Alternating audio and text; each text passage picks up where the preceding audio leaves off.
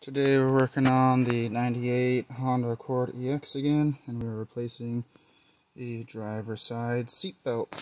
The reason we're doing this is because when this car was purchased, it came like this. There's a nice tear in the seat belt. Any tears like that in the fabric of the belt completely destroy its ability to do its job in an accident, which is stretch, catch you, and not snap. So there's a high likelihood that in a high impact accident this seatbelt may just snap. And judging by the damage across the belt, it looks like maybe some melts from maybe cigarettes, and some cuts from, honestly it could be anything, that just kind of kept tearing through the fabric. So what we're going to do is we're going to replace it. I am replacing it with a used Honda OEM belt from the same color car. So it's going to be a blue one. This is considered blue belt, even though it looks gray. It's a pretty easy install. It's going to look more or less like this when you come inside the driver's side door. Camera's a little dirty. There we go. Much better. So over here, with the door open, you're going to have a little gap right here in between the trim. You want to take a flathead screwdriver or a trim tool, stick it in there, bend this a little forward, and it'll bend off of its little hook right there. And then you'll be able to just pull it in, and it'll pop free.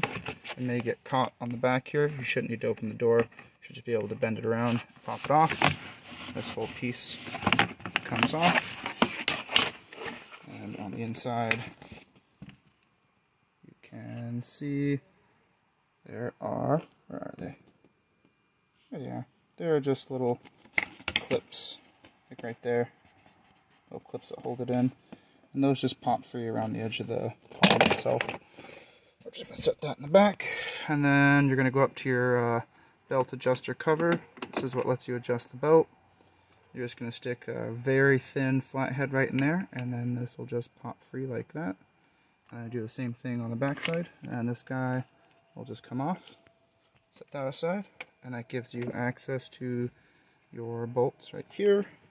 And your bolt at the bottom of the belt is down there. And then, excuse me, you're going to have access to the bolts that hold in the seatbelt here. I am going to pause this and start taking some of that off. So I got it all off. We've got a 14mm bolt up here. We got a 14mm bolt down here at the bottom of this guy. Sitting like that. 14mm bolt. 10mm bolt up here. And then down here on the ground, there's a little guy down here. It's got this cover. You just pry it up and pull back. It's a piece of rubber, 14mm as well. I found it a whole lot easier to do this with an impact, because with seatbelts, these bolts are kind of long and fully threaded. Just a lot easier to just pop them off with that. I did have a lot of trouble with this upper one. It's extremely tight, and it's got Loctite in the threads, so we're going to take note of that and put Loctite back in it. These are bolts that obviously you never want to rattle loose or start to loosen themselves, especially with a belt constantly swinging back and forth on them. So you got our old assembly out. We're going to get our new assembly in. Any bolts that your new belt doesn't come with, just reuse them from the old belt. The bolts all should be good. While you're in here, maybe it's a good time to do a little housekeeping. Get some of the, I guess, dog fur and dust out of here. If you are caring to do it, I know that some people do, add some insulation under these pillar covers and behind like the seatbelt area.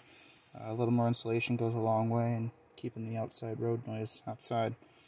But that's pretty much it. We're just going to put our 14mm bolt back in, 10mm bolt.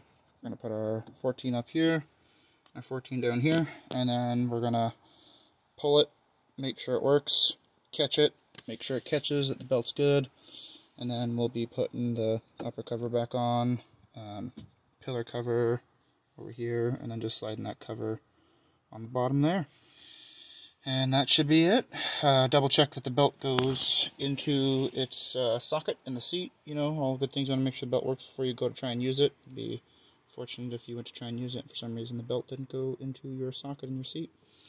But that's pretty much it for replacing a seat belt here on a 98 Accord. This applies to all 98 through 2002 Honda Accord, same generation. It's essentially a copy and paste procedure from 1990 through 02. I'm not sure if they changed the belt design in the 03 gen, but I doubt it. They're pretty straightforward the designs of seat belts, pretty much the same bolt patterns and bolt sizes.